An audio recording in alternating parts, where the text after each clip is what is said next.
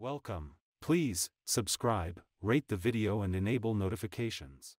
Ingredients: 1 head of cauliflower, 1 onion, dash of red pepper flakes, 1 cup 30 g spinach, dash of sea salt and pepper, 2 tablespoon olive oil, 1/4 tablespoon thyme, 1/2 cup 125 milliliters unsweetened almond milk, 1 cup 250 milliliters low sodium vegetable broth.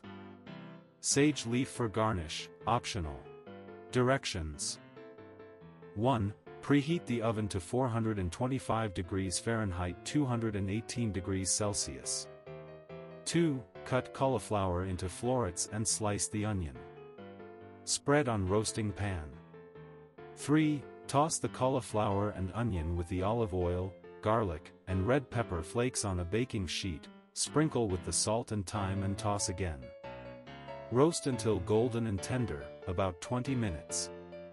4. Combine all ingredients, except garnish, in a food processor or high-powered blender and blend or process on high for 2 to 3 minutes or until well mixed.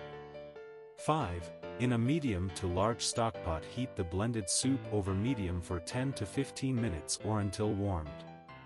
6. Serve with garnish and enjoy.